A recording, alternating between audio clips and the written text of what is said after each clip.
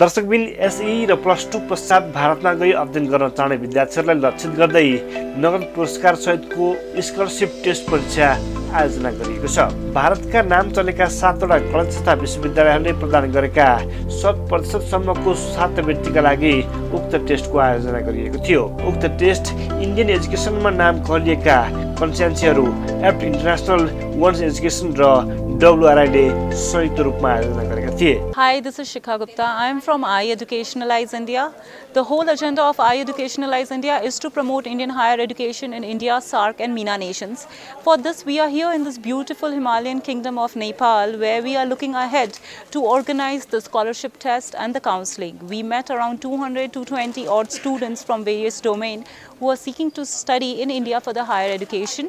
यो कार्यक्रम आयोजना गर्नुको मुख्य उद्देश्य भनेको विद्यार्थीहरूले चाहिँ फर्स्ट ह्यान्ड काउन्सिलिङ लिउन् र विभिन्न युनिभर्सिटीहरुबाट कलेजबाट आउनुभएका पदाधिकारीहरुबाट स्कलरशिप के छ, उहाँहरुको फ्यासिलिटिजहरु के छ र त्यहाँबाट स्टुडेन्टहरुले के पाउन सक्छन् भन्ने कुराहरुको जानकारी लिनको लागि स्टुडेन्टहरुलाई यो युनिभर्सिटीहरुसँग चाहिँ डाइरेक्ट अन्तरक्रिया र एउटा इन्टरेक्सन हुने वातावरण क्रिएट गर्नुको ध्येयकै रूपमा चाहिँ हामीले यो आजको कार्यक्रम आयोजना गरेका हौं। आजको जुन कार्यक्रम हामीले अर्गनाइज गरे हौं त्यो चाहिँ इन्डियाको iEducationalize एउटा चाहिँ के इभेन्ट अर्गनाइजेसन कम्पनी र नेपालको तीनवटा चाहिँ कन्सल्टिङ फर्म हो, WRI, एप्ट इन्स्टिट्युट अनि वन्स इन्स्टिट्युट, तीनजना के तीनवटा संस्थाले चाहिँ हामी मिलेर अर्गनाइज गरेका थियौं। यहाँ यो हामीले बेसिकली हेर्दाखेरि चाहिँ जति धेरै मासमा विद्यार्थीहरू आउँछन् भनेको त्यति धेरै नआए पनि लगभग 200 विद्यार्थीको उपस्थिति रह्यो।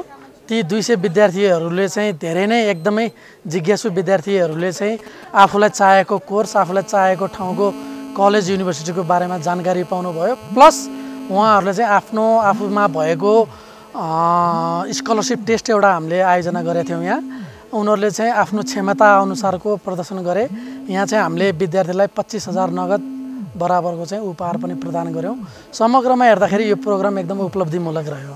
यहाँ चाहिँ अब नेपालबाट चाहिँ हामी जस्तो एप्ट इन्टरनेशनलबाट म भइहालेँ, त्यस्तै WRI एजुकेसन भन्ने जुन नयाँ बानेश्वर स्थित रहेको छ, WRI को पनि सहभागिता थियो र तेस्रोमा चाहिँ वन्स एजुकेसन पुतली सडकबाट चाहिँ RNG पनि यसमा चाहिँ सहभागी हुनुहुन्थ्यो। इन्डियाबाट चाहिँ आयोजकमा चाहिँ हाम्रो शिखा म्याम हुनुहुन्थ्यो iEducationalizeबाट। त्यस्तै बाहिरबाट आएको कलेज युनिभर्सिटीहरुमा चाहिँ IFIM भयो, UPS युनिभर्सिटी भयो, SRM युनिभर्सिटी भयो। उहाँहरुको चाहिँ नेपालीमा चाहिँ अघिल्लो वर्षदेखि नै राम्रो पकड रहेको, त्यहाँ चाहिँ नेपाली विद्यार्थीहरूले गएर धेरै फाइदा उठाइरहेको स्थितिमा यसपालि चाहिँ अझै नेपाली विद्यार्थीहरूलाई चाहिँ राम्रो स्कलरशिप दिएर अप टु 100% सम्म चाहिँ स्कलरशिप दिएर ज्यादा भन्दा ज्यादा विद्यार्थीहरूलाई चाहिँ उहाँहरूले चाहिँ लैजाने अवस्था, प्लस नेपालमा नभएको कोर्सहरुमा पनि विद्यार्थीहरूले त्यहाँ गएर चाहिँ दक्षता हासिल गरेका छन्, त्यहाँ गएर चाहिँ पढेर आएका छन्। Indian higher education scholarship test नाम दिएको उक्त कार्यक्रममा भारतका 7वटा कलेज तथा विश्वविद्यालयहरूले प्रत्यक्ष सहभागिता जनाएका थिए। Yes, we had a lovely time here at Indian Education Fair at St. Mary's School.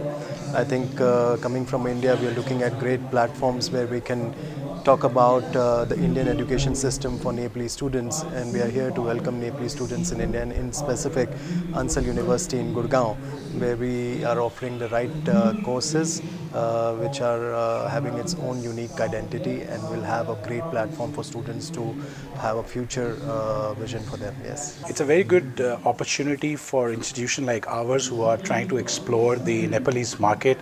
I think this will give us a good head start and also a great opportunity to learn about the Nepalese education market, and also a great pleasure to interact with some of the Nepalese students and to understand what exactly are their career aspirations. So together with iEducationalize today, I'm over here to offer scholarship to students from Nepal, wherein the reason why we are doing this is because currently we have almost 13 students from Nepal studying in our campus, and we have found them very good with their studies, very genuine with their studies, and that's why we are here to extend the same kind of scholarship, where we are right now offering 100% scholarship to students scoring about 85% in the 12th grade. We are able to offer 75% to students scoring between 70 to 85%, and students who are scoring about 60% but less than 70, we are ready to offer them 50% scholarship on all the 4 years of the programs that they choose. And we as an institution, we offer 3 colleges under us. One is IFM Business School, which deals with the post-graduation programs, and IFM College deals with undergraduation program, then IFM Law College as well. So all these 3 institutes together, we sort of cater to what is needed for Bangalore, and that is why we have a 100% placement record. And the reason being that we offer what the market wants, and our curriculum is designed as per what is needed in the industry. And being in a place that is surrounded by all the top MNCs that are always changing, what we try is we try and bring in the best inputs from the industry to our curriculum. परीक्षामा प्रथम हुनेलाई 10,000, द्वितीय हुनेलाई 5,000 र तृतीय हुनेलाई 2,000 रुपैयाँ र अन्यलाई जनै 1,000 रुपैयाँ दिने व्यवस्था समेत गरिएको थियो। हामीले स्कलरशिप टेस्टमा सहभागी केही विद्यार्थीहरूसँग उनीहरूको धारणा लिने कोसिस गरेका थियौँ। आजको यो स्कलरशिप टेस्टमा चाहिँ मैले आफूले थाहा नपाएको धेरै कुराहरू थाहा पाउन पाएँ हैन। यहाँ चाहिँ मोर देन 200 जनाको इन्भल्भमेन्ट थियो र इन्ट्रान्स एक्जाम थियो एन्ड आजको यो टेस्ट भयो र टेस्ट पछि स्कलरशिप पनि मैले पाउने भएँ।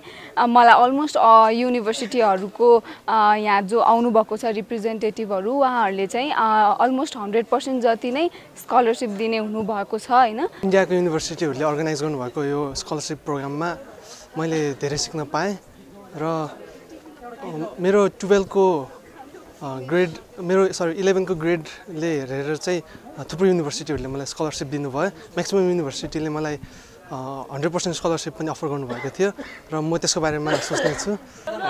म चाहिँ यो आज यो प्रोग्राममा सहभागी हुन पाउँदा चाहिँ आफूलाई भाग्यशाली ठान्दैछु अनि यो प्रोग्राम गर्नुभएकोमा एपीटीलाई पनि म धन्यवाद दिन चाहन्छु। यो प्रोग्रामबाट मैले धेरै कुरा सिक्न पाएको छु। स्कलर टेस्टमा आएका क्वेसनहरू पनि धेरै महत्त्वपूर्ण क्वेसनहरू थिए। मैले त्योबाट पनि धेरै कुरा सिक्न पाएको छु अनि यहाँ धेरै युनिभर्सिटिज, क्याम्पस, कलेजेसबाट चाहिँ सरहरू आउनुभएको थियो, रिप्रेजेन्टेटिभ्सहरू आउनुभएको थियो। उहाँहरूले पनि धेरै ज्ञान दिनुभएको छ, त्यसको लागि म थ्याङ्क यू भन्न चाहन्छु। पछिल्लो समय छिमेकी मुलुक भारतमा गई अध्ययन गर्ने नेपाली विद्यार्थीको जमात बढ्दो छ। इन्डियन कलेज तथा युनिभर्सिटीहरूको एग्रेसिभ मार्केटिङ, भारी छुट तथा स्कलरशिप लगायतका कारण नेपाली विद्यार्थीहरू भारतीय शिक्षातर्फ आकर्षित भइरहेका छन्।